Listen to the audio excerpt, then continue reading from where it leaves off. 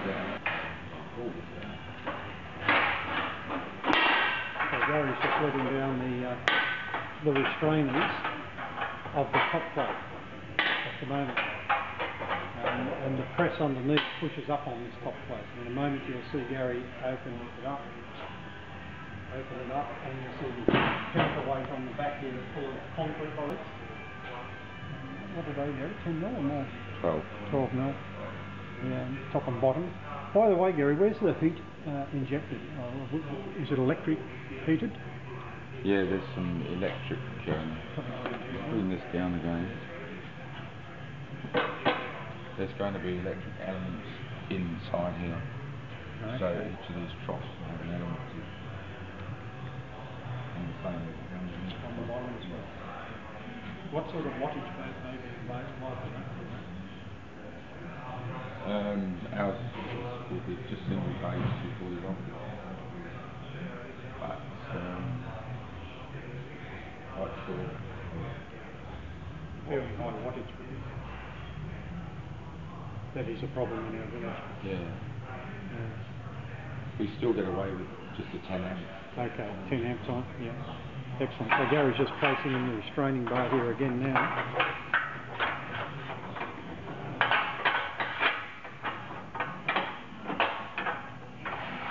And putting through the pipe through.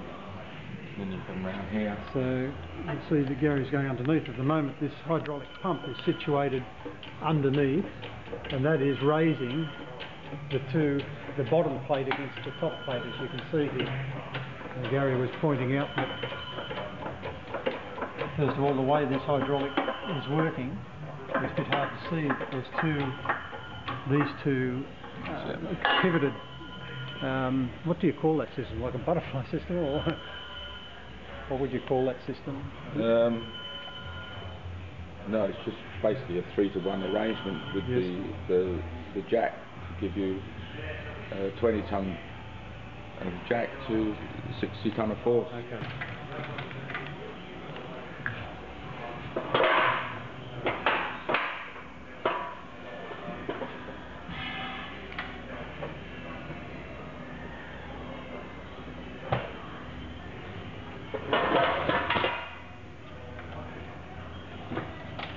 So just moving around, taking that bottom plate out of the way. You now see much better the structure of the compressing system underneath here. There's a particular note of the size of those restraining bars and the pivot, and also these two arms here. Gary was explaining inside, he's briefed that up again with some round bar being welded inside that end plate. So these are instead of the I-beams? Yes. Right. And what are they called? I forget what you said? These are a square tube. Square tube. Square tube, but it's generally known as RHS, rectangular high section. RHS. Yeah. But I put an extra one in.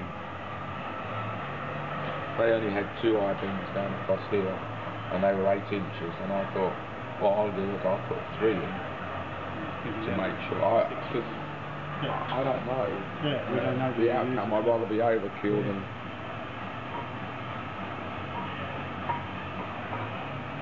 So let me ask you something. If you were to design if we said, look, do this all again.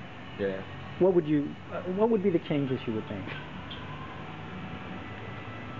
How would you design it from the beginning again? I would have a go at having levers, so people can actually lever the bottom plate up against the top plate. Okay. And do away with the jack, so it's a quick operation of lifting the plate up in place. And it would require 2 people just using leverage to create the pressure. Well, I know that the lever mechanism would lift the plate up. Now, how much force it would create, I don't know. Right. That's something you'd have to sort of develop. Right. But if you had 2 either side and you've got 4 people, they've got leverage. Got to be Yeah, I always think you're probably familiar with wool bale presses in shearing I have seen them. Yeah, and as a kid, we were on farms with wool and whatever, and they actually have a big steel cage and a big Hessian bay that goes in the middle and all the fleeces go into it.